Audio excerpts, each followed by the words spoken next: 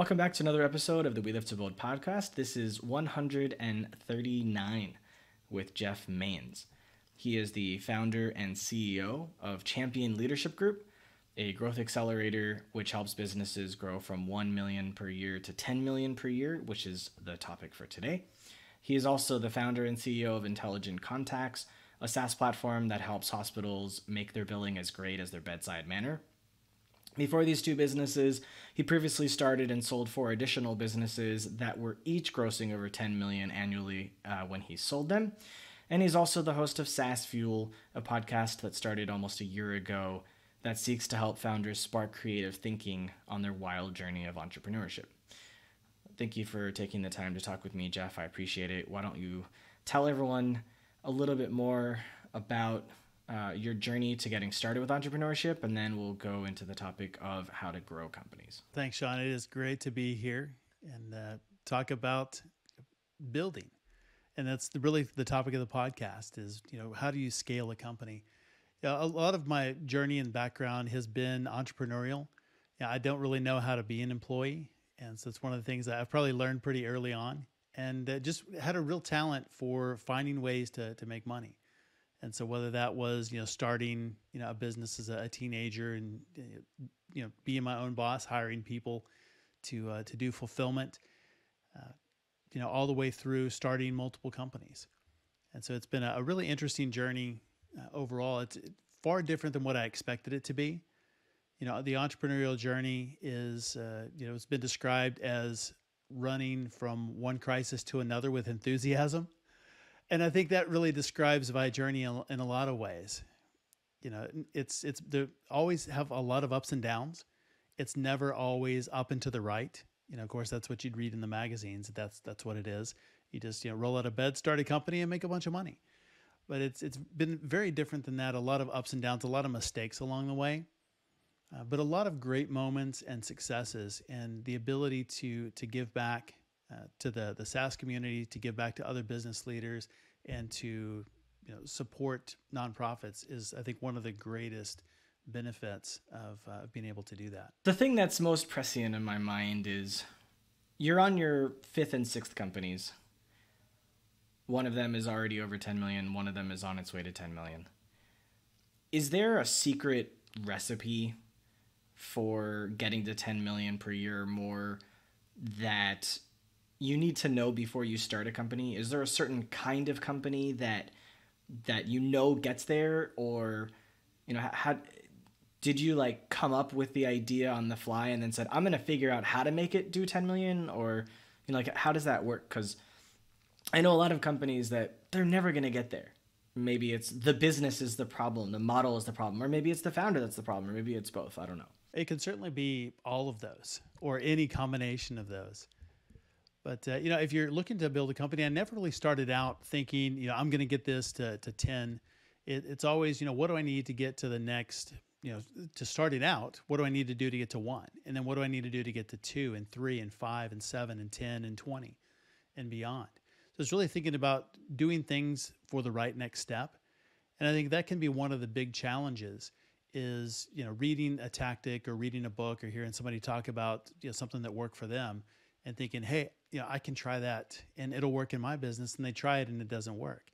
I think, well, that was a bad idea. And it's not necessarily that it was a bad idea, but timing matters.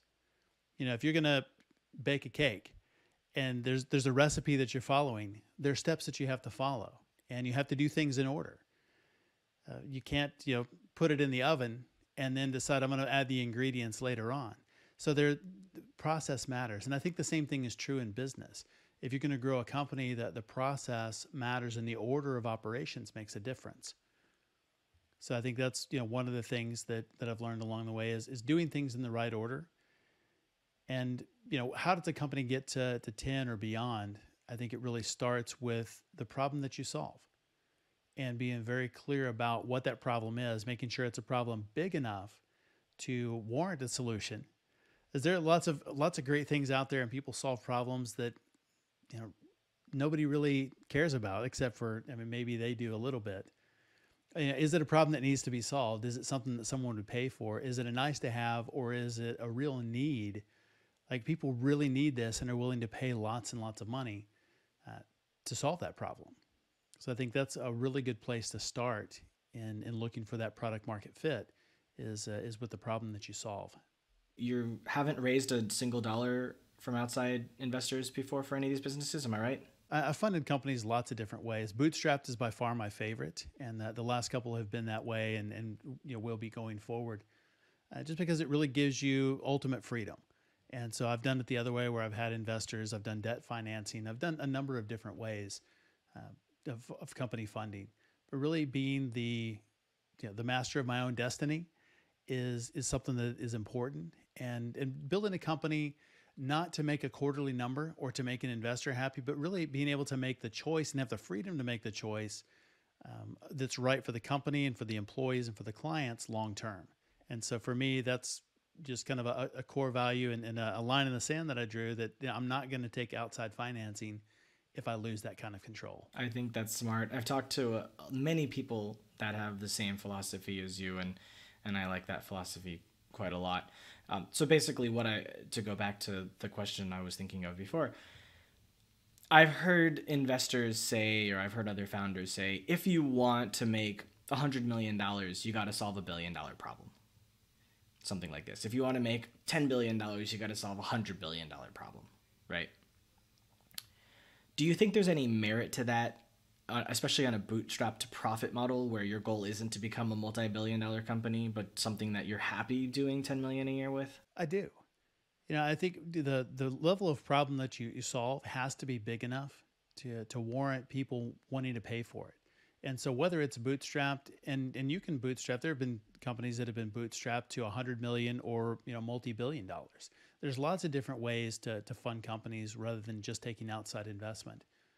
So it's certainly possible to do that. So it's not that you can't build a $100 million company or a $1 billion company. The biggest company I built was 137 million, and again, that was with an SBA loan. That was not with any outside investment. So it can be done for sure. You said that process is important. Is there a specific process that is repeatable across businesses, no matter what industry they're in order to scale to $10 million a year? There is. And, there's no magic formula. I can tell you that. But I think that you do this enough times and you start seeing patterns.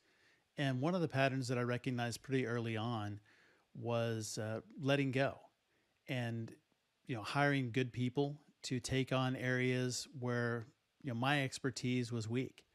And it's honestly, that's a lot of areas. But it's understanding what those are. There are things that I'm really, really good at, and there are a lot of things that I'm not very good at all. And there are things that I can do, but they don't bring me joy. I'm not great at them, but I can get them done. And so it's really difficult as an entrepreneur, because it's really easy for us to think that we're fantastic at everything, and we can do everything. And even those things that we can do, it's sometimes really hard to let go of those and let somebody else that is their genius take that and run with it. So I think that's one of the first lessons that I learned and moved from one company to another was delegation, and really hiring a team that has that expertise that complements. They have strengths where I'm weak, and maybe they have weaknesses where I'm strong, but together we really form a powerhouse combination. When you can build a leadership team, an executive team like that, you really become unstoppable as a business. But it's difficult to do as a founder. How long did it take for you to iron out in your mind what it is that you're good at and what you're not good at, so that you could hire for those positions? I don't know that I've completely ironed that out, because there are a lot of things that I think I'm good at, and then I meet somebody who is fantastic at, and I go, well, I'm not that great.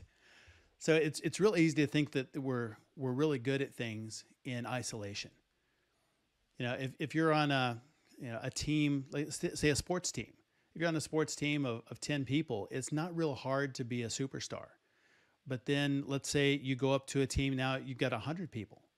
And you think about, Pee Wee League to junior high, to high school, to college, to pro. And the more you go up in those ranks, and the more you're around people that have, big talent, you kind of realize, maybe I'm not as talented as I thought I was in that area. So I think it's a constant struggle. we don't always see our blind spots. It's why they're blind spots. It's why we need other people. And so, I still think that I'm on that journey of learning, what I don't know. And, even areas I think that I'm strong in, I'm continuing to develop in areas. So, I certainly don't have all this figured out, even now. And I hope that I never do. I hope 50 years from now, I'll look back and go, wow, what I was doing back then was completely Mickey Mouse stuff. And so, it's just, there's so much more to learn, but being around that talent level, the more the talent level goes up, the more, I see places that I can hand off and people do really, really well in things that I thought were pretty good at the time. I don't want to say that I've figured it out either, but from the few companies that I've worked on, I've gotten a pretty good sense of what I'm good at and what I'm not good at. And I learned with my tech company what I was really not good at. But I had no choice but to learn how to do, which was UI, UX design, road mapping for product and these kinds of things, documentation for feature specifications. Wow, I learned a crap ton doing that. I thought I was good, and then I started to have a team, and they're like, no, this is absolutely horrific. You need to do it over again. And then I would do it again. I would get a little bit better at it. And then eventually my CEO was like, please, for the love of God, let me hire a product manager. And I was like, okay, fine.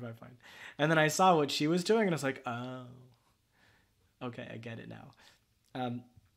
I think what I'm best at is coming up with revenue streams, ideas, and then going out and talking to people, finding out from them what they like, what they don't like, what they want, and how to get them to pay for it, basically.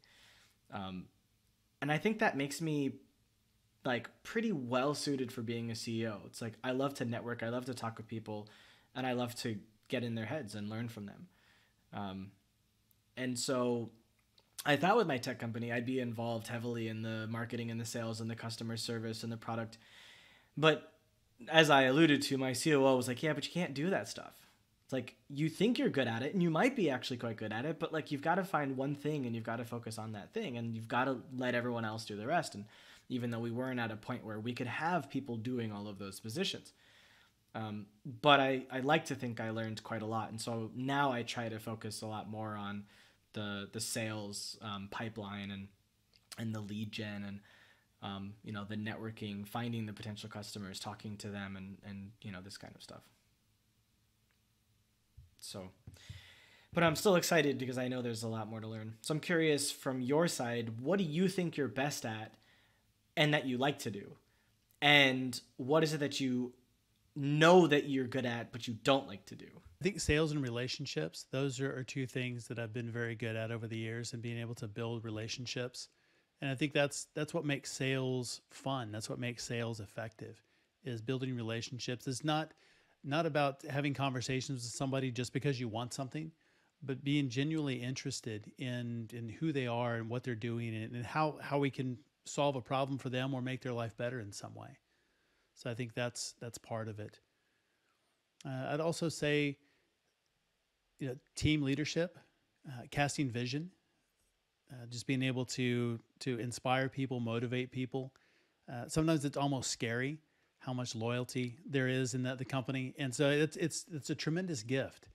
And so I have to be very careful with that gift. I mean, that's the way I look at it, is because they're giving me that gift of trust. And so it's being very careful with that gift and making sure that I'm leading them in the right direction. If they want to overcommit, or they want to, loyalty is, I think, sometimes can be a scary thing, where they're just completely committed and sold out to the company, or to the purpose, or to our clients. And I think that's incredibly admirable. So it's really important for me to make sure that I'm leading them well and leading them in the right direction. That's where you get these kinds of guys like Steve Jobs, who create these cults of personality, where you have this incredible loyalty, even when sometimes it's maybe not really deserved because of the way they treat people. Don't know him personally, never had the opportunity to meet him, but there are definitely some stories out there, both good and bad, about leadership style. What's something that you've had to change about yourself through the process of starting all of these companies?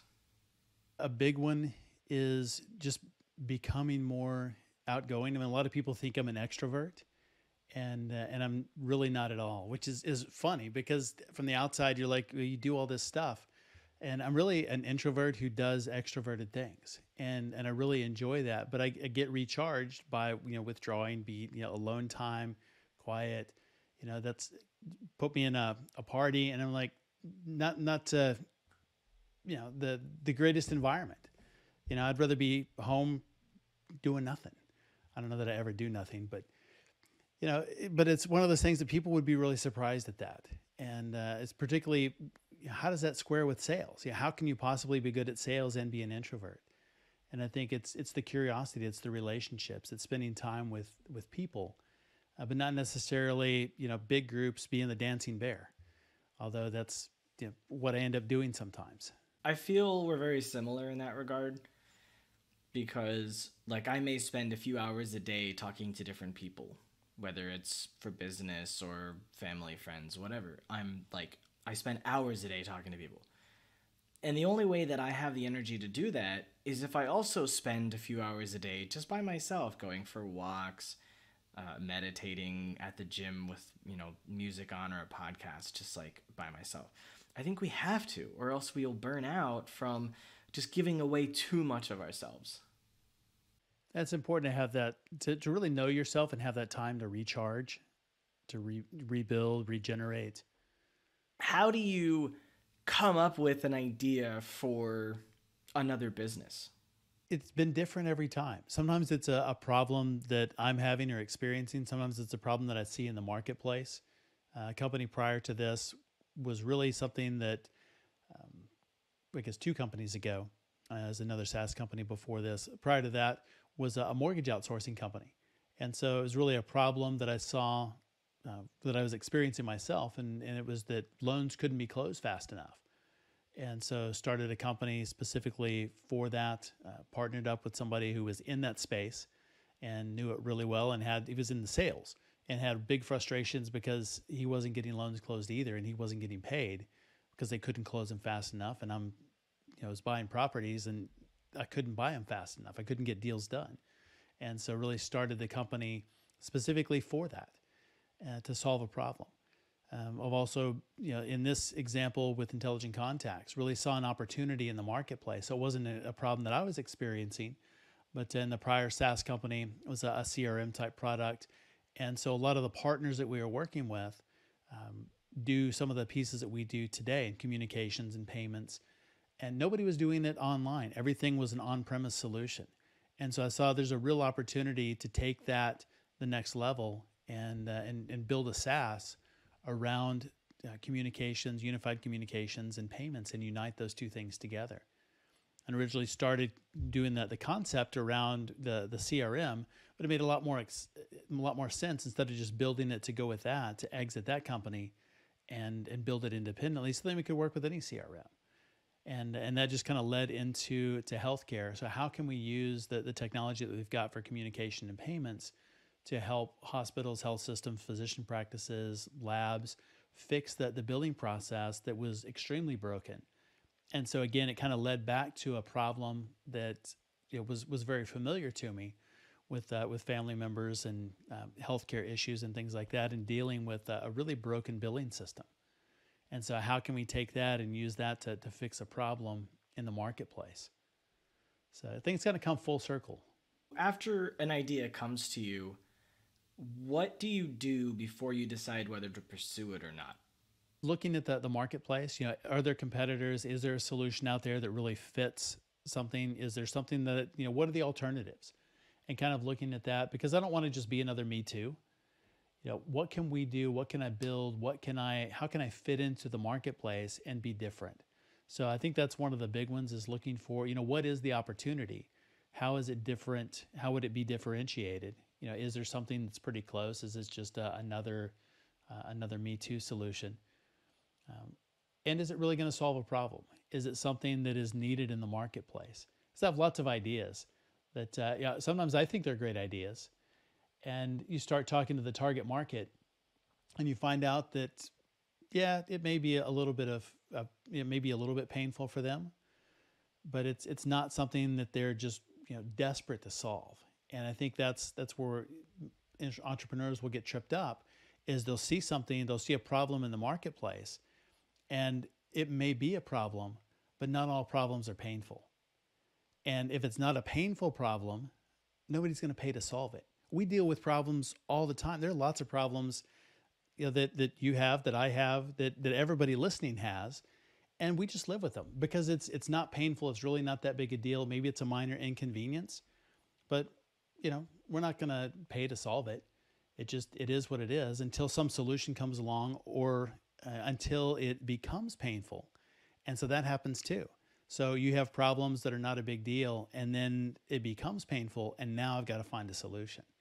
So, is there some sort of a trigger event where one of those problems becomes painful enough for somebody to go out and look for a solution? And if so, is that on a wide enough scale to build a business? If you're looking to know the secrets of how to go from 1 million to 10 million, I promise you we're getting there soon. So, there's just a little bit more that I want to ask that will get us there. Once you've determined that an idea is worth pursuing and turning into a business, on average, how quickly do you get that first dollar of revenue in from your experience? I think it's really important to get to that point, to get to revenue really fast, because revenue is what validates the idea. If you're building something for 1, 2, 3, 5 years, you're creating a museum for one. But it's because good ideas are a dime a dozen. It's the implementation and the execution of those ideas and getting somebody to pay for it. Even doing surveys or doing market surveys, and asking people, is this a solution that you would pay for? Here's a prototype. Would you buy this? It depends on who you ask. A lot of times you'll get, yeah, I would. Until you say, okay, sign up, sign here. Well, I really don't want to do that. So I think the revenue is the validation of the idea. And so the sooner you can get to revenue, even doing something that, we actually teach this in the accelerator, how you can build and have clients fund your solution. And so I think that's a really interesting concept. Have your prospects actually pre-buy something that doesn't exist yet, because they're going to get it and you're going to build it. So, validating and how quickly can you get to revenue, I think, is one of the ways that you validate the idea. So the sooner you can do that, maybe it's month one. I wouldn't go more than probably 6 months without seeing that revenue come in the door. For your businesses so far, what have you seen the average time to first dollar in? A lot of times it is within the first few months. First 2 to 3 months, we've got paying customers and they're live. They're using something, and so maybe it is an alpha version, a beta version, something that's very early. Minimum. We hear about minimum viable product, and that's cool and all. But a friend of mine, Jim Kane, came up with an even better term, and that's minimum sellable product. So what is it that you can sell and do that very quickly? So is there an absolute minimum feature set that you can deliver in a very short period of time to start generating some revenue, to get that flywheel going, and so you can continue to enhance the product? So once you have the first dollar in, how do you take it to $1 million? And from your business's experience, how often does it take to get to $1 million annual revenue? It depends on the industry. I've done it as fast as a few months, and taken as long as a couple of years. So it kind of depends on the industry and what you're selling. And price point, I think, plays a very big role in that. So if you're talking about how do you get to $1 million in revenue, well, you could sell 1 million things at $1, and that may be really slow. It could be really fast. You could sell 1,000 things at $83 a month. You could sell, I have to figure out the math, I think that's right. You could sell one thing at $1 million. So, what is it that your pricing model is? How quickly can you get to $1 million? Well, if it takes, if you're selling one thing at $1 million and it takes you 6 months to sell one, well, now, you're there in 6 months, and maybe 12 months, now you're at 2. Where if you're trying to sell 1 million things at $1, it may be a very slow process, or it could be super fast. I mean, is it a pet rock? I don't know. So I think, the product makes a difference in your market, and just the speed of the transaction, the speed of the sales cycle. And so how quickly can you get the sales cycle moving forward? What does that look like? And making sure that the dollar amount is, warrants that. So what does it cost you to get a sale? And if it costs you $5 to get that sale that you're selling, a million things for $1, then you're going to be upside down by $4 million by the time you get to $1 million. So making sure that the economics are correct on the front end is really, really important. There are a number of businesses that, for some reason or another, are able to reach $1 million in a single year. And a lot of them fall apart after that, and they never recover. So, assuming our mythical company reaches $1 million in a single year, what should they be thinking about to make sure that even if they don't grow that next year, let's assume they've done $1 million by the end of 365 days from the day they start, right? What should they be thinking about in order to make sure that even if they don't grow, they also don't shrink in that second year? Margin. Fundamentals matter. And so building a business that makes money.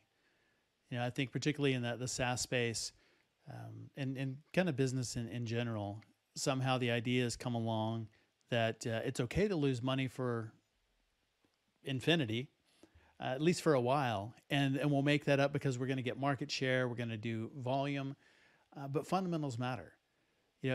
Building a profitable business model from the beginning. I think that's one of the reasons that I love bootstrappers so much, is they have it figured out, and so it's not just trying to buy market share, or it is, it's not building a bad business, or you're doing it with a whole lot of capital, but you're running in a capital efficient way. You're doing it profitably. You have a model that is sustainable over time.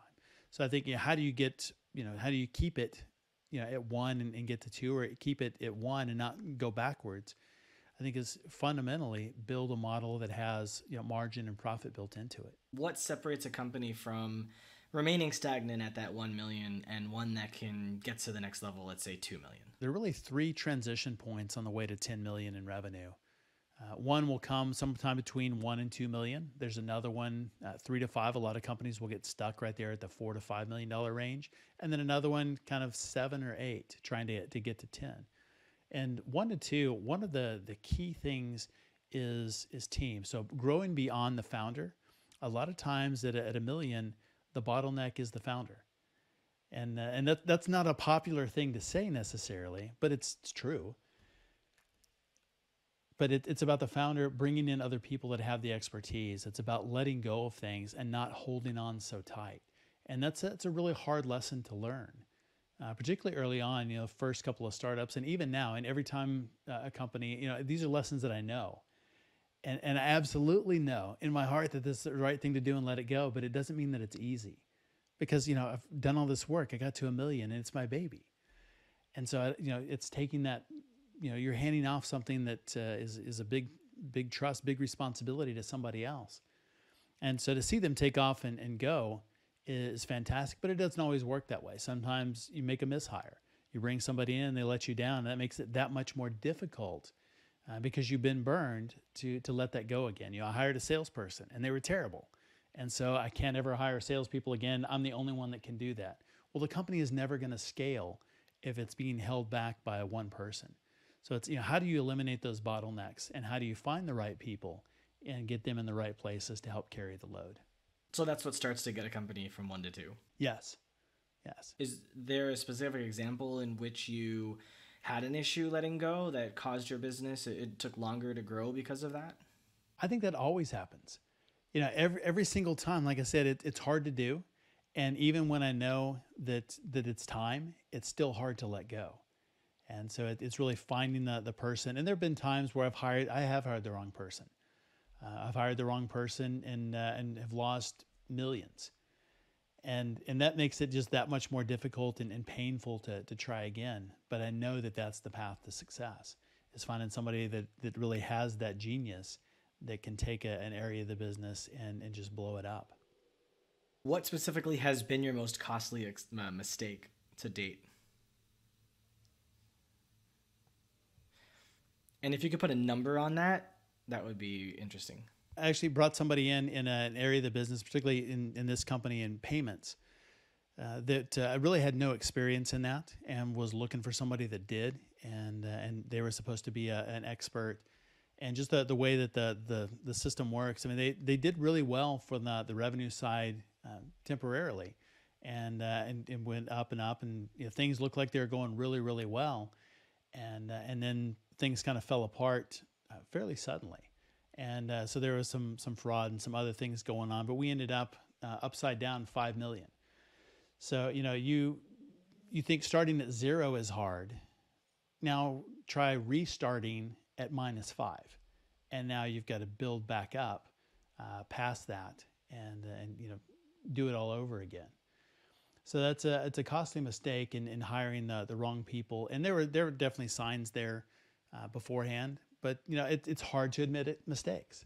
So as a leader, I think that's something that we've got to be good at, is admitting our mistakes and cutting our losses earlier.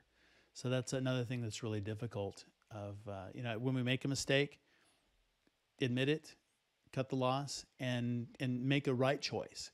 But sometimes we want to hold on to those wrong choices for a long time because it feels good. We don't want to say it was a bad choice, even though anybody from the outside looking at it would go, "That was really dumb."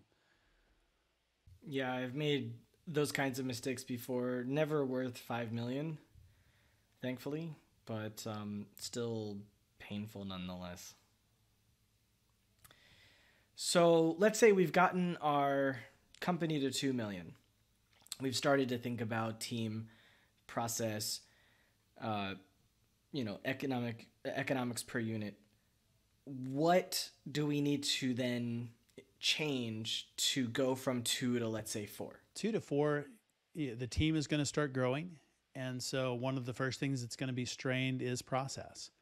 And so getting knowledge transferred over to new team members.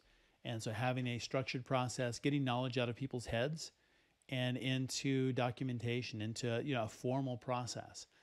And it's one of those things that I think is really difficult a lot of times as founders, because we want the culture to be fun. We want it to be free. We don't want all those constraints of the corporate world, right?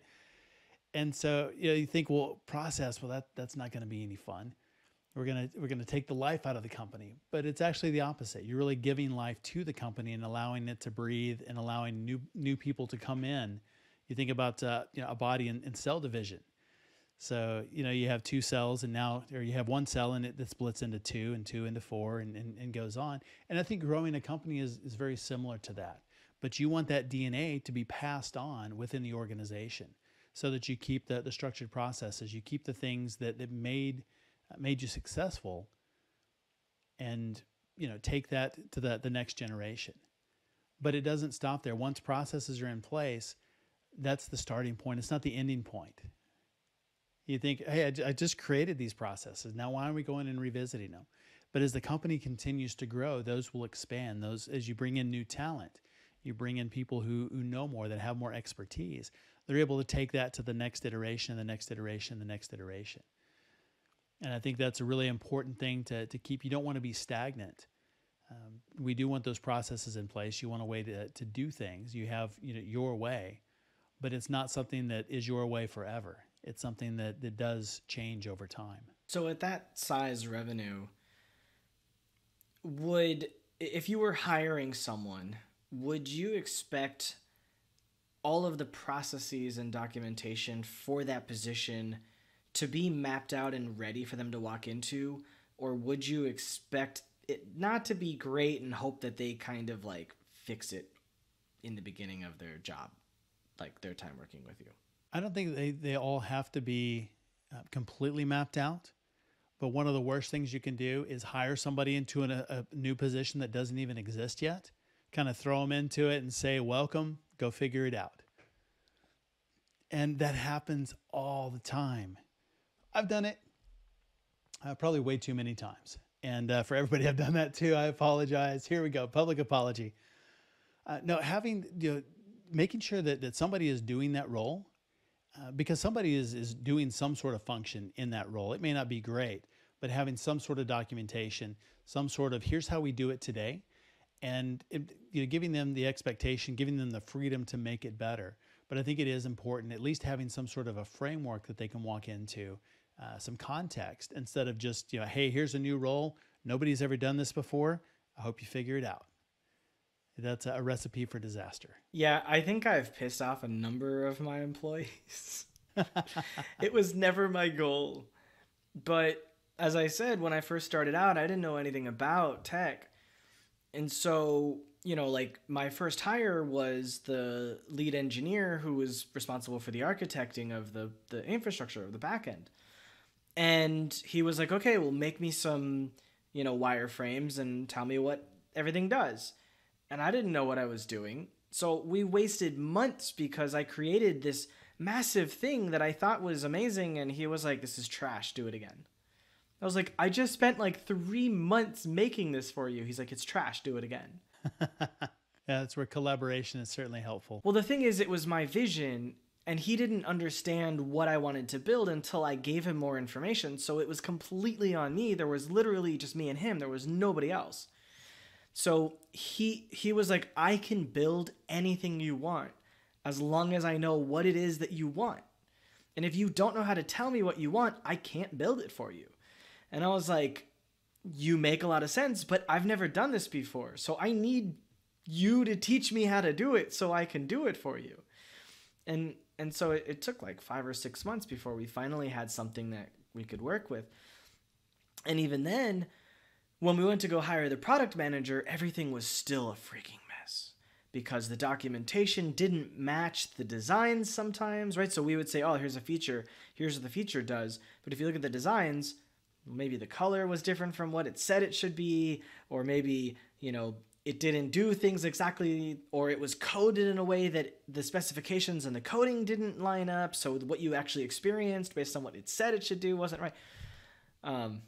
Major problems that took a very long time to fix. And unfortunately, the QA manager and the product manager had to work with the guy who became the CTO, as well as the developers and the testers, to fix all of it. I mean, we spent probably 6 months at least just going through every screen and every feature, making sure that the documentation aligned with what was coded and what was designed, and making them all mesh together. It took forever. And she was basically thrown into it. And I tried so hard to make it as good as possible for her when she arrived, but wow. I'm never going to let that happen again. There's some good lessons. I hope. And if I do let it happen again, hopefully there's more money to be able to pay someone more money to deal with the BS that they have to deal with. You were saying that there's something that prevents people from going from 4 to 5. What is that? I think it's learning to manage through people. So by the time you get to 5 million, you'll have your executive team, and it's pretty easy to manage direct reports. But then you probably have a second layer, depending on the type of company. You may even have a third layer. And so the further removed you are from the people actually doing the work, the more difficult it is to manage and to keep that corporate DNA, to keep that culture intact. And so, I think that's one of the big challenges, learning to manage through people, not just manage people directly. And for a lot of founders, they don't have a lot of management experience. A lot of the SaaS founders we work with, they come from backgrounds that are development. So they've been technical. They haven't been, maybe they were team leaders, but leading a company is a different experience for them. They could be finance people. They could be marketing people, sales, lots of different backgrounds. So it's just a different skill set to learn to not only manage direct reports, but how do you manage through the team? How do you make sure that vision translates and gets all the way down? And it gets increasingly harder as the company gets bigger because you get further and further away. And so how do you make sure that everybody is engaged and really catches the vision as you're putting it out there? So how do you do that? How do you learn to manage through people? Part of it, I think, is in culture and really being very specific, being very intentional about building culture from the beginning. So, I look at it, and the first thing I'll do is I'll hire for fit before I hire for skill. Skills can be taught, and even the most skilled person can come in and they probably still only know, 50, 60, 70% of what they need to know, but that fit is one of the most important things. So they buy into the mission, the vision, the purpose, the core values of the company. But in order for them to do that, they need to know what they are, and you have to have defined it. And so I think that's really an early step to do in a company, is to do that. But it doesn't start with mission or vision. It actually starts the opposite of that. People talk about mission and backing into core values, but it starts the opposite. It starts with your core values, and that really leads to your vision and leads to your mission and your purpose. And so really starting with that. And so you're hiring people that are in alignment with those core values of your organization, and that also have the right skills. So putting the right people in the right places. And so I think that's the beginning parts of it. And then staying close to them. So, doing regular meetings, doing things that are group oriented. And the same thing is true even with your clients. The bigger you get as an organization, it's very easy as a leader to be far removed from that client experience. So I think it's super important to make sure that you stay engaged with the clients, that you stay very close to them in that process and spend time. And one of the most valuable things you can do as a CEO is spend time with clients, really understand what it is that they're going through, so you don't lose touch, because you're building a tech empire, building the next greatest solution. And it's easy to get into that bubble of doing lots of cool things, or doing lots of things you think need to be done for the organization, and losing touch with that end client. In terms of hiring for fit, how do you suggest a company does that? And I'll tell you real fast how I tried to do that. So I would be the first person, or I am the first person that someone would talk to, right? So if we put out a job ad and someone actually clicks on the link and applies, rather than just hitting the apply button on LinkedIn and ignoring our instructions, but if they actually pay attention and pass, I'm the first person that they would have an email with, and I would then invite them to click on the link to schedule a time in my calendar. If they said, I'm available at this time, instant fail, because that's not the instructions. The instructions are pick a time for my calendar. If they actually do that correctly, they'll get a 30-minute call with me by video. And I'll go over why I built the company, what we're looking for in someone, and just kind of get a fit for who they are. And then if I like them, then I'll pass them on to the hiring manager, who will then start performing the hard skills test. Now, I had a conversation with someone, and there's a little bit more to that as well from there, but obviously I think the first part is the most important. And the reason I do that is because I feel like if they pass a skills test, fantastic, but if they pass a skills test and then not the culture test, I've wasted the team's time. If they pass my culture test, but then fail the hard skills test, no harm, no foul. So I feel like my time is less valuable than the team's time, and I'd rather protect them by only introducing them people that I think are going to fit, but then letting them tell me who actually has the skills to do it. Now, I had a conversation recently with a guy who's running a multi-million-dollar business, and he said that he does things opposite. He has the team do everything first, and then if they pass all of that, then they get the ability to talk to him, and he's the last person they talk to because he sees his time as the most valuable. What do you think? Yeah, I've seen it work both ways.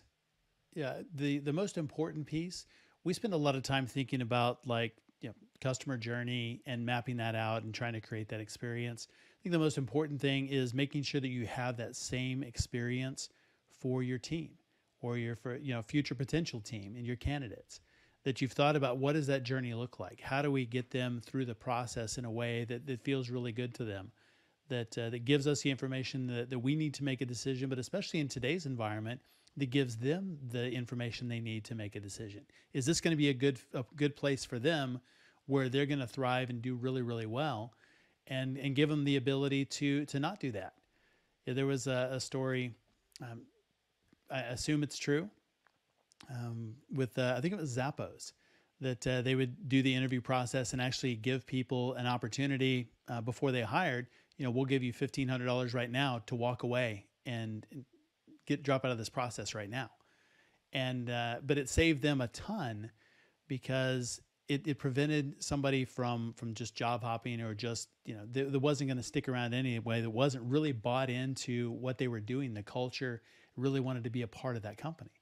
I thought, now that's really interesting to think about that. But it's really creating that experience that allows somebody to say, yes, this is a fit for me. This is where I want to be long term, and I really see myself as contributing here, and I'm all in.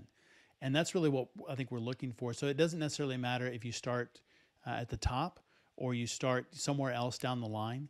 At some point, the company gets too big, and the CEO can't interview every single person.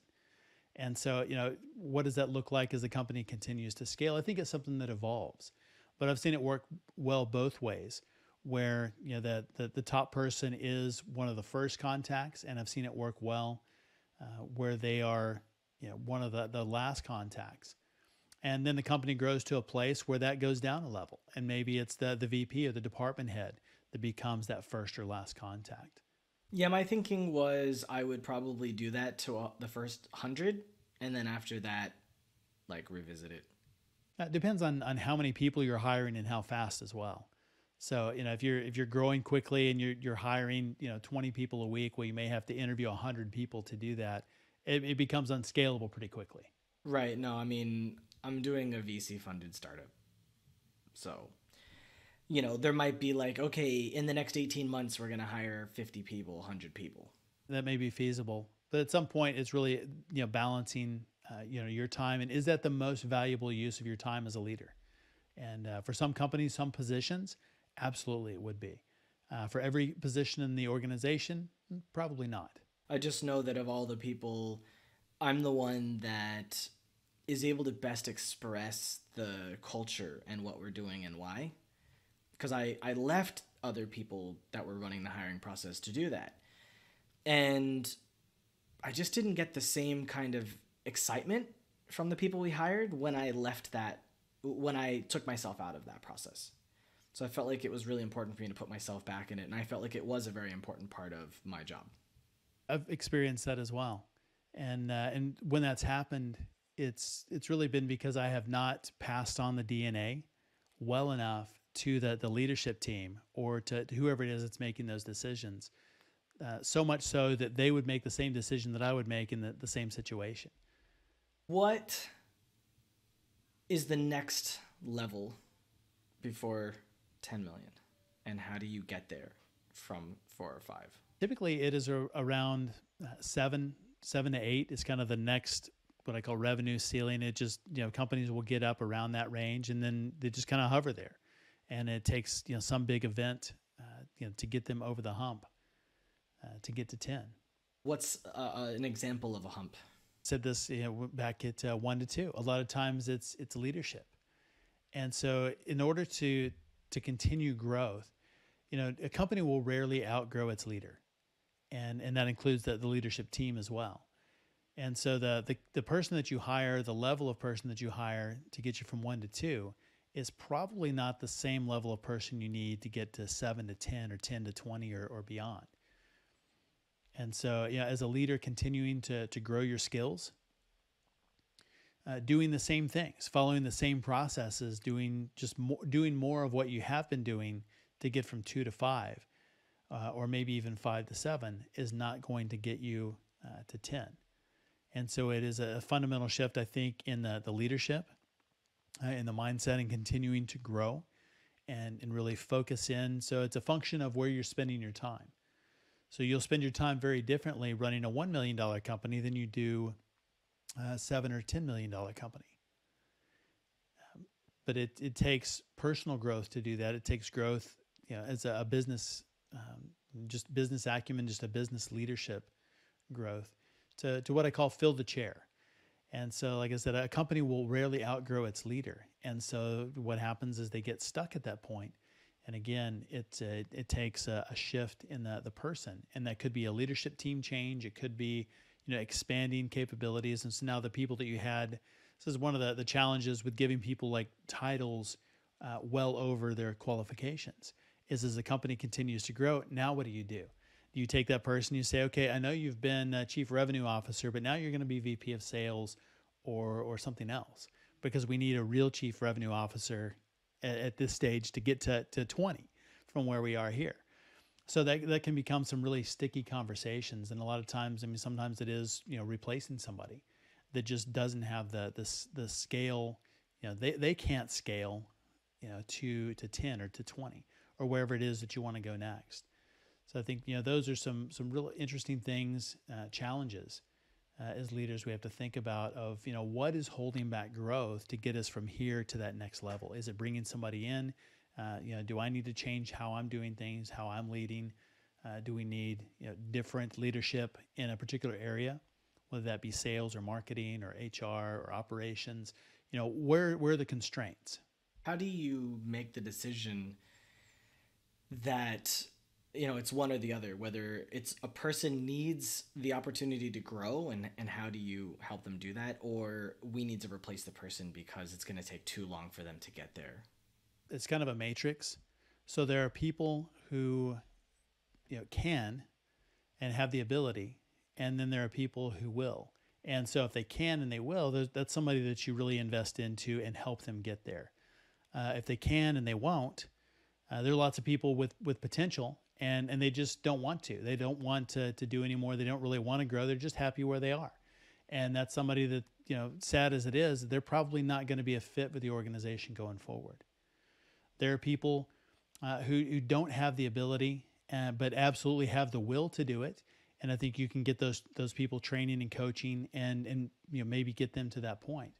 And then, of course, there are the ones that can't do it and don't want to do it, and those shouldn't be part of the organization to start with anyway.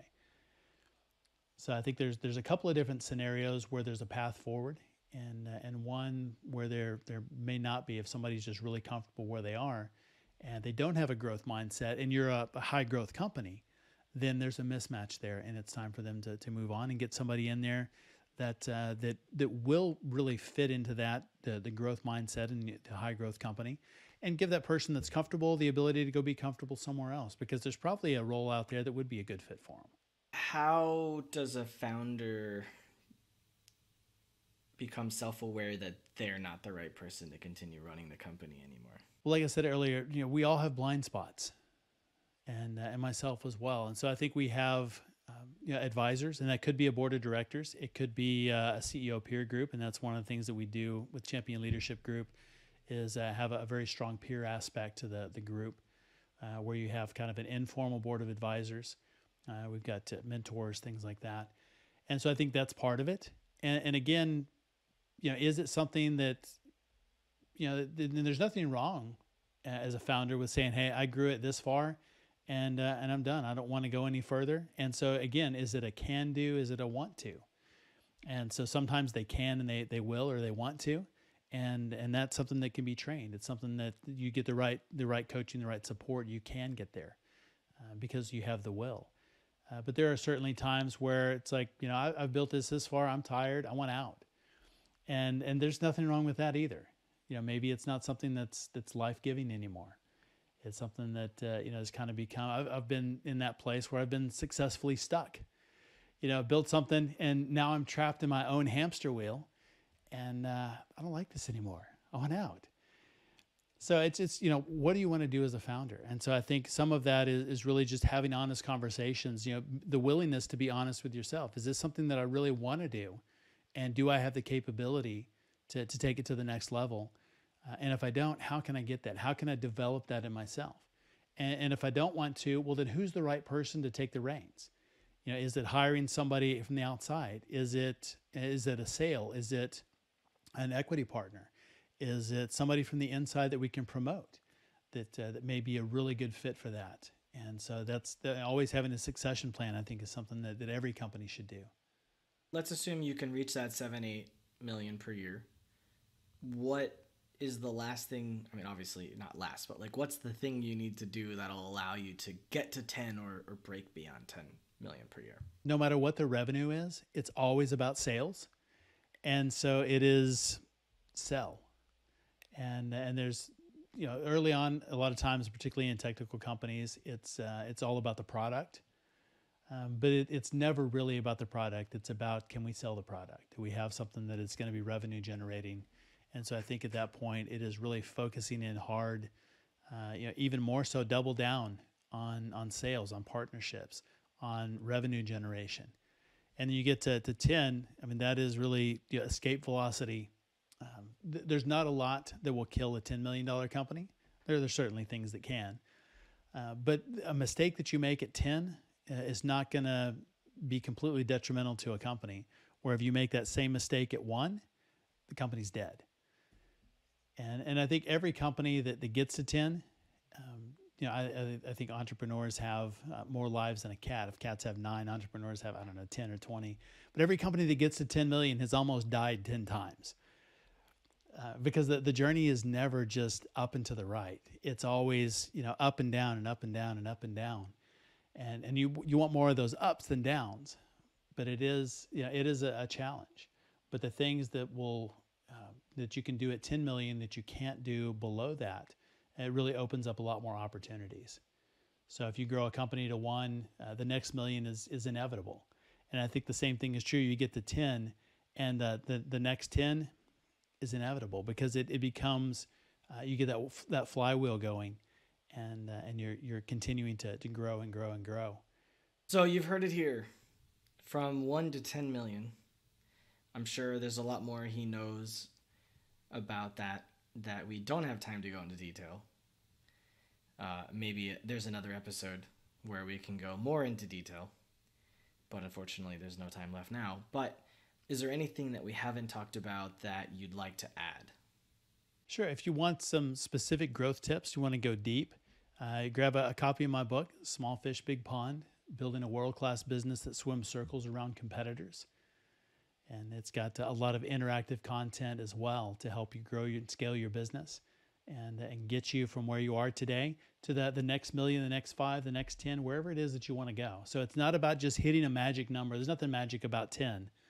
It's about growing a business that supports you, that meets your vision and accomplishes what you want to accomplish. And maybe that's 5, maybe it's 1, maybe it's 100. But whatever that number is, it's designed to help you to do that and to move those roadblocks out of the way and blow through those revenue ceilings. All right. Thank you very much. I appreciate your time and your energy, Jeff. Don't forget that entrepreneurship is a marathon, not a sprint. So take care of yourself every day. And if your goal is to get a company going above $10 million per year, just know that it's probably going to take a while, and it's probably going to make you lose a lot of hair. But in the process, hopefully you find something that makes you smile every day and makes the journey worthwhile.